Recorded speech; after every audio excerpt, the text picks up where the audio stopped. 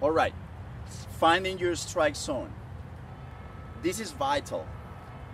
When you see that ball coming, you want to pay attention when you're making contact with the ball. What we talked about, that ball can be far away from you or it can be closer to you. That's very important. Usually what you want to do is that you get in position, and when you swing and you make contact with the ball, you want to establish that strike zone. You don't want the strike zone to be moving around. Sometimes I hit one ball down here, so my racket ends up more like standing. So I'm kind of more like shoveling that ball. Or sometimes I hit that ball and it's close to me, so I'm hitting with the T-Rex position hands here, with my elbow right by my body.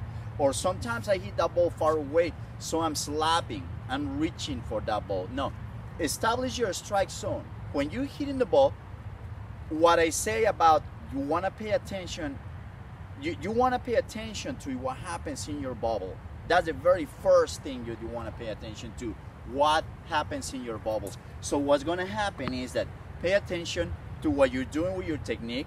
Pay attention to how you're making contact, where you're making contact. Am I doing things right?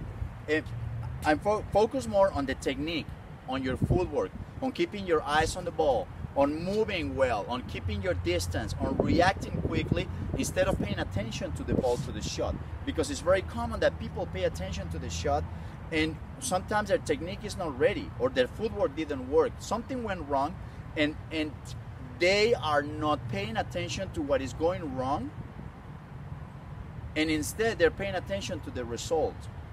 It's like building a house and you're not really paying attention to the foundation and everything you have to do from day one and going brick by brick. And then instead of paying attention to that, you're thinking on how the house is going to look and how it's going to be at the end. So you're traveling in time. Your mind is not really focused on the moment. You got to focus in the moment. You got to focus, okay, ball coming.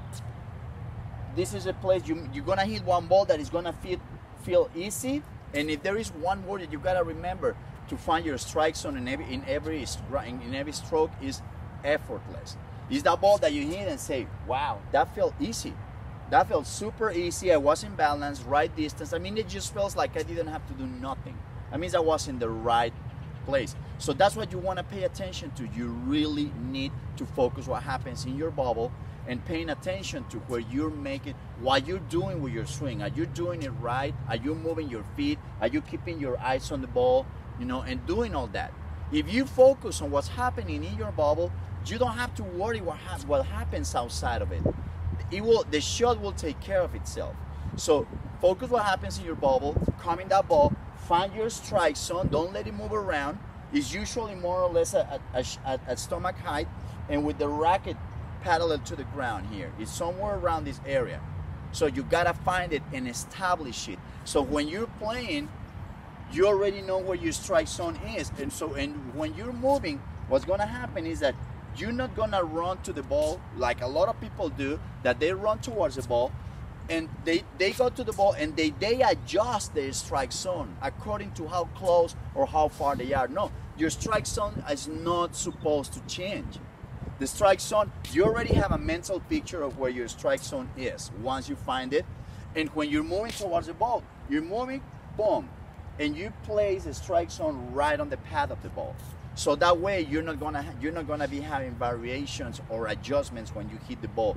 Establish your strike zone and be very strict on moving and getting that strike zone right on the path of the ball.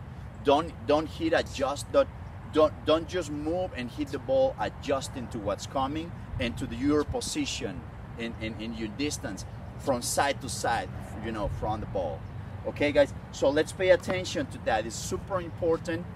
Pay attention to your strike zone, and you want to create a mental picture of what it is. And once you start playing, then you just gotta move. It's like you already know what it is, and you gotta move, put in the path of the ball to hit it. Okay? All right, guys, let's move on to the next point.